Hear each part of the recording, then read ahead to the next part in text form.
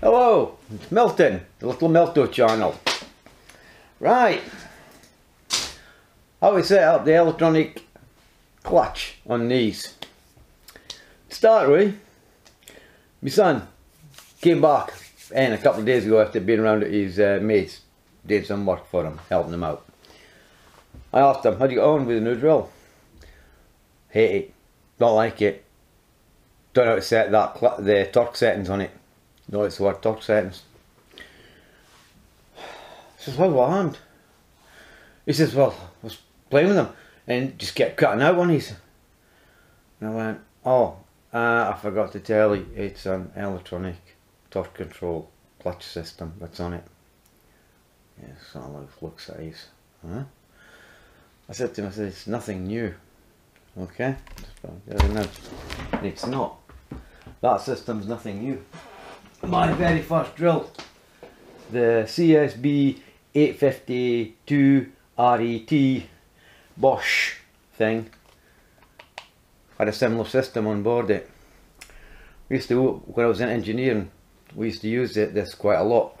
DIY drill, tell you what, for a DIY drill, this drill didn't have kick ass. Anyway, what was happening was, when we were using it to put things like bolts in and out, and little 8mm hexagon head stainless steel bolts in with it. Although we did get in trouble for it because we put them in too tight, but well, it did do it. But the point was, when it came to wood, different story. Trying to set those settings up for wood, forget it, it was like Mission Impossible. Although, this one here today, I had some fun playing with, and I worked out a system to show you how it actually works and how you can make it easy to make the damn thing work. So as for my son, I explained it to him, and today I went through it with him and I showed him what we were doing. Now, I had a look online today on the reviews on this drill. Practically all the reviews on this drill, right, that was one of mine today. That was another one of mine today, and that was another one of mine today. That's how much fun I had getting this thing set up and showing my son and him having a shot at doing it as well. It was quite fantastic, I tell you. Right, so I know online today looking at reviews on this, what I actually found was, I'll just lay this down now, what I found was they all started off showing you how fantastic and how powerful this drill was. Drilling great big holes, everything, right? But one of the best ones for this was Sparky channel. What Sparky went and did was, he had started, if you look at his video when he's going on about this drill, he then starts going on about screwdriving. And if you look at his video, on the right hand side, you see some countersink marks, just what I've just showed you. This one, right? There you go. Some countersink marks in the wood, like this. The point was, he couldn't get the countersinking to work, so then he switched and he went off. And what he started doing was, going to open this up, he started using pan head screws, which I'll show you what I mean by that soon. Right? These little things here, right? These are called pan head screws. Them, right? These little things here. And I'll show you what he was doing with that later.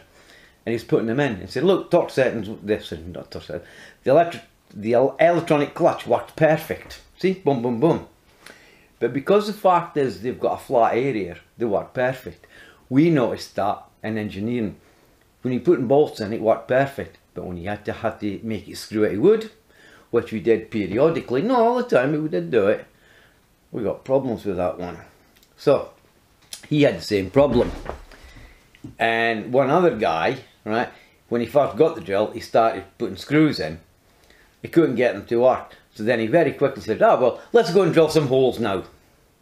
And some of the others that were using the drill were also burying them as well.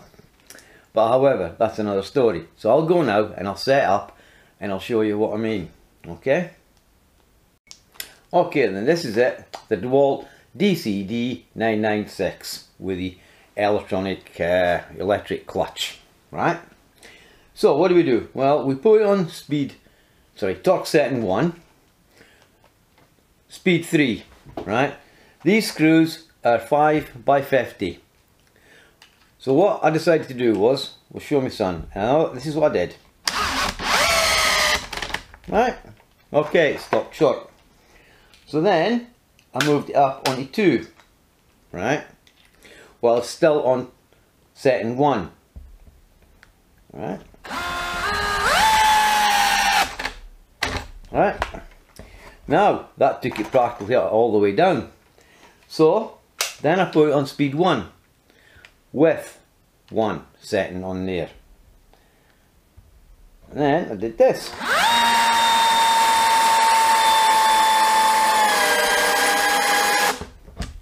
So now we know that's no good. So roughly the setting between this to put these screws in is somewhere on speed 2, right? So move on to speed 2, we know it won't do it, and we'll move it up 1 torque setting on there. So it's 2 and 2 on this, right? So let's see what happens. So I'll go to where that one was, but come back a little bit, right? But of course there are not there.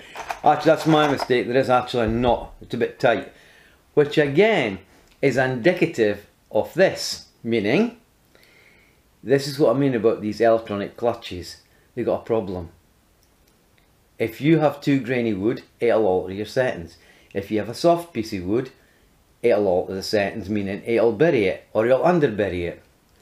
If you ask me, they don't really actually work. Although these are better than what the Bosch was. I'll just come back a bit here. There. It hit a knot on that one. So what I'm going to do is, I'm going to do 2 more. Right, well 1 more just here. I don't know. I'll come in about here, I think. Right. There we go. And I'll come here for this one. And I'll bring it around and show you. Ah, see? Yeah, I'll put that one in as well. I'll put another one in, just to prove this.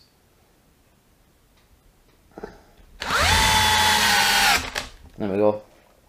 Right, I'll bring it around now and I'll let you have a look. That light's still on. Right? No. Oops. Okay then. That was the first one I did with a setting on clutch, electric clutch setting 1. Right, but speed 3.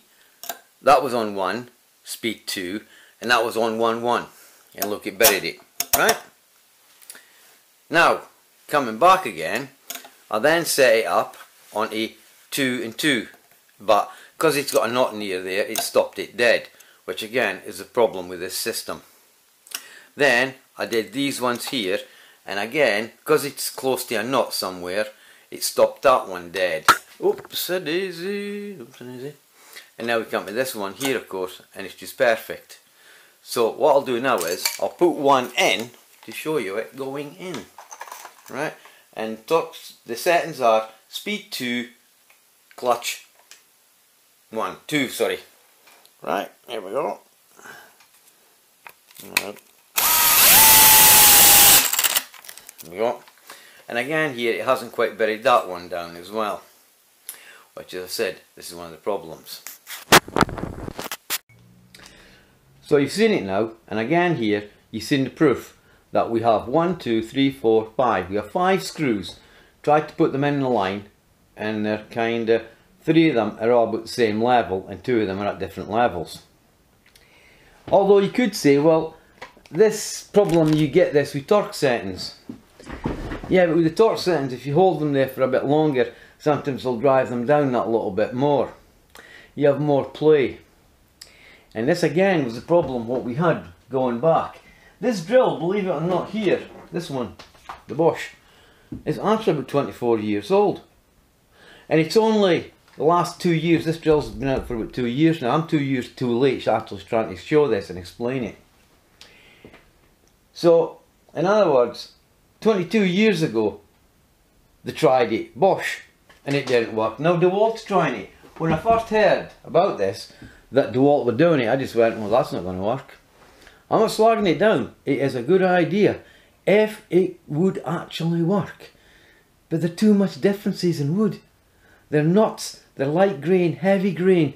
Even the differences in wood, you could set this up and then you could go to a different piece of wood and it'd be completely different. And yet again, we know this because torque settings do it as well. So then, okay, I've got rid of them screws out of there. So what I'll do now is, I'll put some pan-headed screws in, right? And I'll show you what I mean, how easy they actually do settle. And this is what type of screw you're probably better off using. Clutch 1, speed 3, okay? Right? Now, yeah, no problem. And these should all basically be the same. That seems a bit, mind you, I've got very short ones here. Right, that actually rounded that one, it slipped. Alright, and I'll, is it actually slipping? Yeah, they're actually slipping. Mind you, these are a little bit on the short side, so I'll try putting in the grain. Yeah, the grain it works. What I'll do is, I'll get some more out, I'll bring it back around, and I'll show you what I mean, how these go in. And you'll go, yeah, right, I see what you're driving at now. Right. Trying to put that light onto the camera. Right then, I'll just very quickly show you some going in. Right.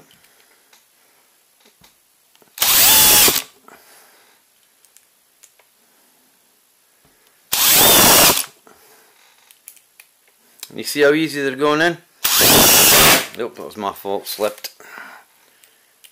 Let's do one more, put one here. Yeah, done. So now I think you get the idea now, right? Because they've got big flat heads in them, the clutch on it will actually work. The electronic clutch, that is, it will work on them like that. But for countersink type screws, good luck with that one. I mean, you could actually see, I'll just drop this down now, you could actually see, right? Then, if it's going to be a problem, how can we solve this problem? Well, is there a way? Yeah, there is a way actually. I'm going to show you that in just a few minutes once I get all these nice little screws out here, you see. And when I'm showing you the next bit, I'll bring you in close, right? What I will also show you is this piece of wood here on top. What they actually did to this wood here, how it marked it. Actually, I'll probably be able to show you that, actually, just now, because I'll set up for another piece of wood, and I'll show you that there is actually another method. We've got some decent wood. Yeah, we have got a decent piece of wood. Right, oh, stuck down. It's stuck down. Oh, of course, we've got a buried screw in there, forgot about that. Can you see where all the pan heads went in about? How it squashed it down? Can you see how much torque? And that was on its lowest torque setting. Yeah. And it does that. I'll just put this down here, and when we come in for a closer look I'll bring it back. So what I'll do is I'll set up now for another with some more wood. Okay then, so what's the other method? The other method's this here, Top X. What this is, it comes under drywall screwing, but trust me, it doesn't even mention it on the packet. If you want to find it on Amazon, type in the name, right? Top X, or drywall screwing Top X. This isn't a drywall thing, and I'll show you why. Oh, and you get 4 bits weight. You get 2 PH1s and 2 PZ2s, right? I'll just take it out of the box. Now I've been working with these now for about a month now, just over a month. I've been practicing. I've tried out quite a few. Dewalt do one, price between £10 and £12, right? The Dewalt one, which is basically just the bloody same, there it is, right? The Dewalt is £19, okay? And yet, oh sorry, yeah, they're both basically the same. They're not actually, they are differences, but we'll leave that. So how does it work? Well, first of all, we'll take off the clutch settings, the torque settings, and we'll put it on screw mode. Open that up, we pop this in, right? Now, we'll It's rather a big hole for drywall screwing, don't you think, in there, right? This will take up a 6mm size, which they have a 12mm head on them, right? So whatever bit you put in there, now this is, whatever bit you put in there, it will fit in that diameter. So it's not just for drywall screwing. The drywall guys for screw driving have had it way too easy for too long. They've known about some of this equipment, but they don't shout about it. So how does it work? Put it on there. We're going to speed 3. I'm just going to turn this down to speed 1, okay? Just to slow it down a bit, right? So you can see it. Put it on. Boom. When the screw hits its right depth, has like a little clutch, if you like, inside that it pulls it up.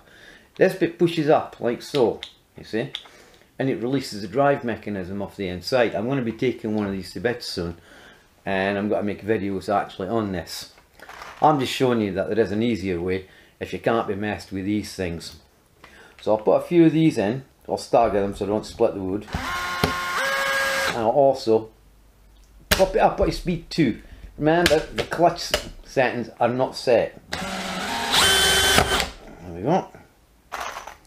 It's maybe just a bit too far, and it is fully readjustable. I've got this set a little bit too far down. See, just a little bit. I'll keep away from there, and I'll show you one actually going in. And I'll put another one near this knot here, which you would think might affect it, but it won't. There we go. Done. Right. So, leave it on that. I think you should come over now and have a look and see what I've done. Right then, so you can see what I've done here. I'll just leave this just now, pointer. There was the one near the knot. It's buried no more or no less than the rest of them. Right? That one seemed to be down a little bit. But again here, I think part of my problem was I'm not used to the weight of this drill. I think I'm pushing a bit too hard. So all I'll do is, I'll just prove it to you. Right? There we go. I'll just do another one.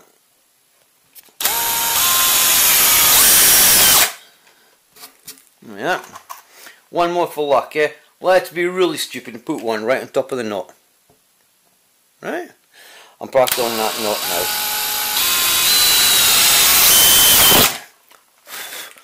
Well, that's left off, so it's not perfect. I think I'll let me off with that one. I'll do one more. Alright. Just for the heck of it. We'll come here. Right. Right then. There we go. So you see how easy that was, don't you? So come on then. How easy do you actually want it? As I said, for the price of £10 or £12, you can bypass the clutch system if you're getting your GBH. Admittedly, there's problems with this. If you're working in a tight area, totally useless. You're not going to be able to use it. The other problem is you're going to have to set up your screws for a specific screw size head. Whether it be Torx, but don't forget Torx comes in T30, T25 and T15. So really and truly you have to watch that one, or you're going to have to end up buying 3 of these. Why? Well, I'm not joking you. Where's my little pliers? The bits in here are held in with a little ring thing around them, collar. They're so hard to get out, they're unbelievable, and I don't think I'll be able to pull them out with these pliers. Although, dead. You're going to need a pair of long nose pliers if you want to keep changing the bit over. Next problem, I measured these. It's supposed to be 25mm. Some are 24, some are slightly over 25mm. They're not all the same size, so it means you would alter, right, your size as well as you were using this to put it in. So I'm going to make a video on this. We're supposed to be going about torque settings. We've been waffling on about this, and you can tell how hard it is because now I can't get the damn thing back in again. That's how hard they are in there. They're not. You're not going to pull them out. I'll tell you what. I'll sort it out later. Right. How we readjust this? There's your locking ring there. You undo that and you turn this other direction. You turn it inwards. It means the screw will go in further. If you turn it outwards, it means it'll lessen it in there. So anyway, you've seen it working. You've seen me actually setting up the torque settings and showing you how you can do it. And even when you do get them set up, you get a problem. problem is, if it doesn't sink it as far in that you want, how are you going to actually bypass it? You have to bypass all the torque settings, put it back on drill mode, and gingerly pop it back in again.